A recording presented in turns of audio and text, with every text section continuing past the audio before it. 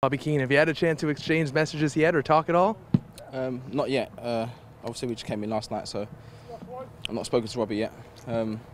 Yeah, he's flying, but I saw his goal the other day, but nothing really surprises me because obviously I played with Robbie for a number of years at Tottenham, and even before I played with him, I always knew about Robbie. Someone who came on the scene at such a young age. Yeah, just a natural goal scorer. Wherever he goes, he'll score goals. But I've not actually had a chance to speak to him yet. Beautiful weather down here in LA compared to it getting a little bit colder in Toronto. Does it make it easier to get up for training, get up for the game tomorrow in this kind of heat? Yeah, it's nice. Obviously, it's different, the heat and that. But yeah, it's nice. When it's bright mornings, you want to get up and you want to train, you want to be outside. We had a good training session just then, so everyone looks sharp and bright. And yeah, everyone's looking forward to the game. It's going to be a big one. You look to have great training sessions all week long, and word came out that you're feeling much better. How do you feel personally heading into tomorrow's match? Yeah, I feel good. I feel fit. In terms of fitness and stuff, I feel fine. My legs feel strong. So yeah, and I feel sharp. I think for me, the most important thing is my sharpness. I feel sharp. I feel like I can, get my shots off in training and stuff. So I think the sharpness is the key thing for me for how I play. So yeah, I feel sharp in training, so I'm happy. Going into the first game of the season against Seattle, everyone talked about how it was one of the toughest places to play against one of the toughest teams, and we all remember the 2 goals you gave Toronto FC.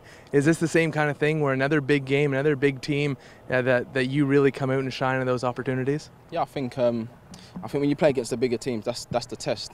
Obviously, no respect to the lesser teams, but every game's going to be difficult. But when you play against the bigger teams, that's the test. And I think it's important for players to sort of like step up to the plate and give it everything. And I think as a professional, you want to play against the big teams. You want to showcase your skills against the best players, and that's it. So yeah, I suppose it is like that game in many ways. They're a top team, a team that's doing well, got good players, experienced players, and everyone's looking forward to their game.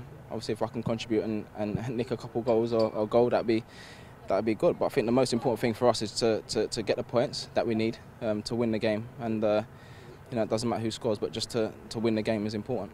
Jermain, who's coming to LA? How's your Spanish? My Spanish? Yeah. I didn't do Spanish at school. Never? No, I did French. You did French. So my Spanish is It's just the all I was gonna say average, but even less than that, to be honest. So needing the points, how hard is facing a team like Galaxy? Like at home, they score too much goals. Yeah, they score a lot of goals, create a lot of chances. They've got good players.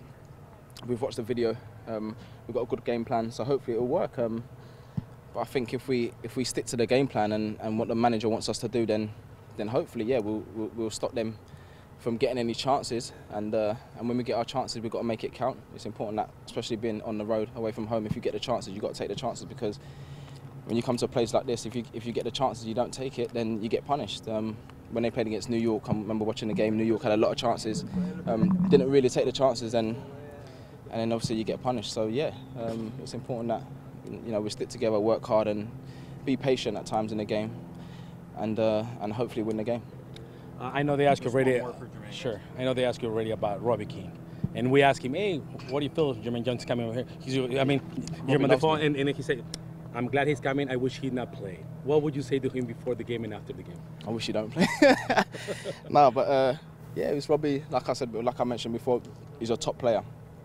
I played with him for a lot of years at Tottenham. He scored a lot of goals. Good movement, really clever. An experienced player, still at international. And he's someone that if he gets a chance, he can finish. He needs one chance to score. So it's important that we sort of like try and keep him out of the game as much as we can. But they've got other players as well. Obviously, got Landon Donovan, who again is a good player, really bright, sharp. But yeah, I suppose if you try and keep Robbie out of the game as much as possible, then you stand a good chance.